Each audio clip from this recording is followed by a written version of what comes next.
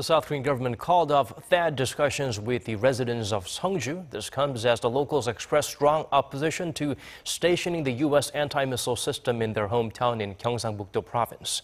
The Defense Ministry brought in military officials and experts to explain to them the battery plays a crucial role in countering North Korea's growing nuclear and missile threats, and to prove the electromagnetic waves from the THAAD radar pose no risk to people. But around 70 local residents blocked the entrance of the meeting room, demanding the withdrawal of the system before any discussions take place. Currently, 2 launchers and X-band radar have been installed at the U.S. base over there.